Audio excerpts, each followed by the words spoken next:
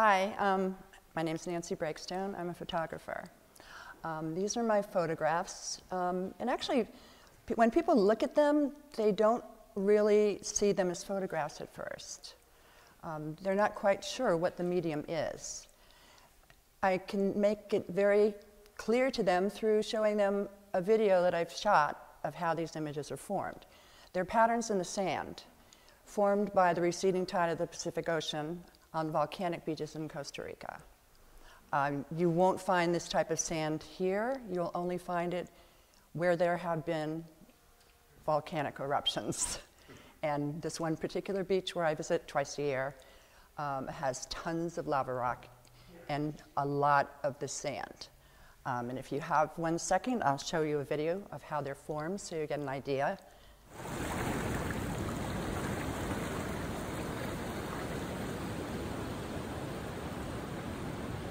Small waves come in and just start to form.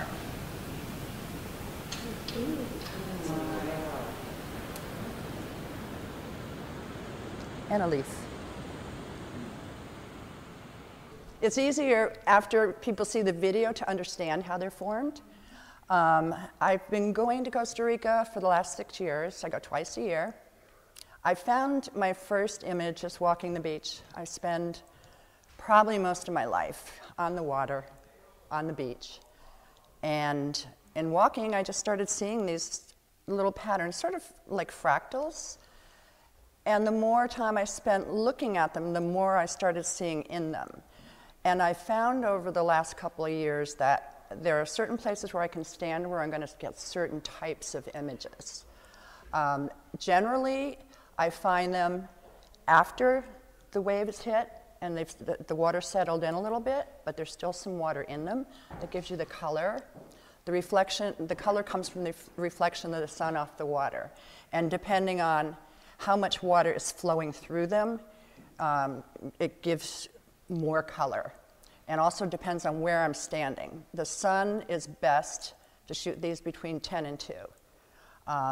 Early in the morning, I just don't get the reflection. Later in the day, it's too far gone.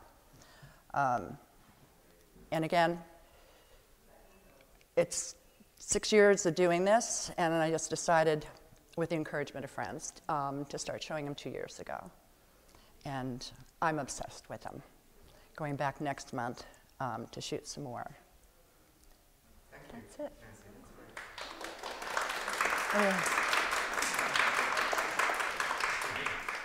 What camera do you use? It varies on the day. It's about 100 degrees there, and you're so close to the equator that the sun's really, really hot. So I take 3 cameras, my Canon, an old Sony, and my iPhone. I'm shooting between like 30 inches to 12 inches above the image, and constantly walking around and standing in water and waiting for them to appear, or I'll spot one where the water's just drained out and run over and shoot that.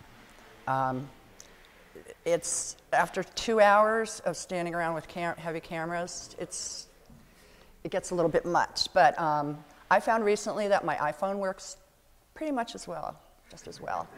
And it's lighter, and I can keep a cold pack in my backpack, so I don't have to worry about it ruining a camera. And sometimes the cameras overheat too with that heat. What kind of iPhone are you using? The new 10. Nancy, can you talk a little bit about the colour? I might be wrong, but it seems that the colour has emerged in more recent works. Yes, it's because I finally figured out how to use the sun and the water.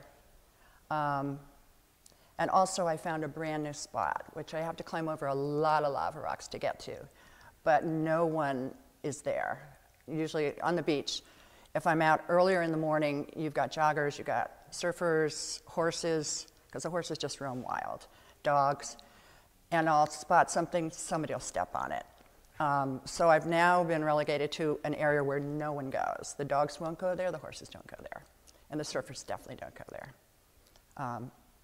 And I like the color. I think it brings them to life. How did you find this area? My husband and I rented a house in the Costa area. It's the northern Pacific side, 6 years ago. And I just started walking the beach. And I used to surf cast off the beach too. And I just started noticing them.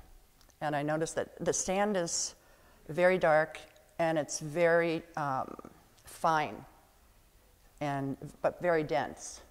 So when the water leaves, the little waves come in and it just pulls these images out of it. And if I'm standing closer to the lava rocks that are sticking up, I'll get a totally different image versus standing away from them. So the photos are of still life? Yes. It's not no moving images that you're capturing? No. I just did the video to show people how they're formed, but they're all still. I mean, there's still, still water running through them. That gives you the different effect of movement and the depth in some of them with the water, and especially this one. I mean, I call this the herd. I just saw elephants, I saw bears, it's like a big herd of everything. I shoot things that I see something in, stand and stare, and if the water's, coming in and out, I've got usually about 2 to 3 seconds to shoot before the next wave comes in.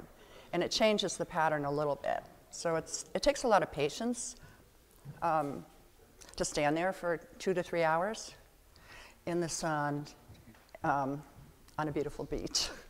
But the Pacific is about 75 to 80 degrees, so it's fun to jump in there once in a while to cool off. Do you do any manipulating of the image after? I haven't done anything to these. I've been playing around with it, but I'm really not liking it. The only thing I do with these is I bring the color up a little bit, amp it up a little bit. Very simple process on my iPad. Go to photo, color, and that's it. It's very simple. I don't do the complicated stuff because I just don't. How did you select these 4? You must take a lot of images. How did you select these? I have favorites. I mean, I see something in them. This one I just saw, I call it watching me because it's like somebody's watching me, the eyes. And you can see, everybody sees something different. That's the fun part about abstract. This one I just saw, it looked like someplace that was really far away and like really magical. So I called it a distant place. And this to me was very warm. Thank you, Nancy. Welcome.